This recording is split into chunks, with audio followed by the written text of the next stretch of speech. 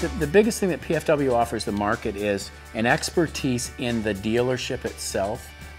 So it's really not so much that we're gearheads and involved in the software and technology specialists, as much as we're interested in how we can use technology and how we can exploit technology to make things work better in the dealership.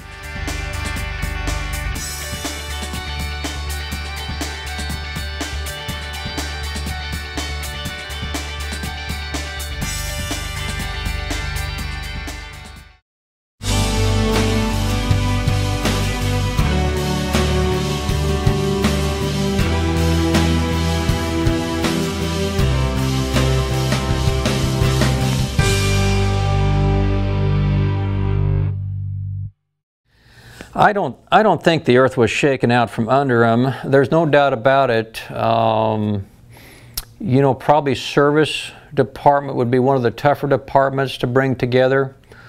All of our techs in all the different stores had good ideas and good processes, and they worked well for them.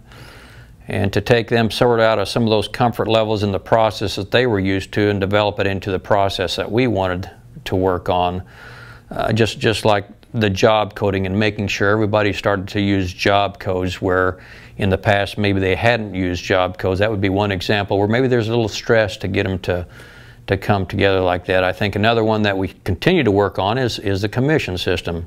There's a lot of job stress for the service techs when these commission systems aren't quite what they think they should be, and then to try to develop a commission system that'll bring them all onto the same page and do away with the old system and come with a new system. And again, we're still working in that process, and we hope to have that here in the next 30 days, but that's been a stressful area.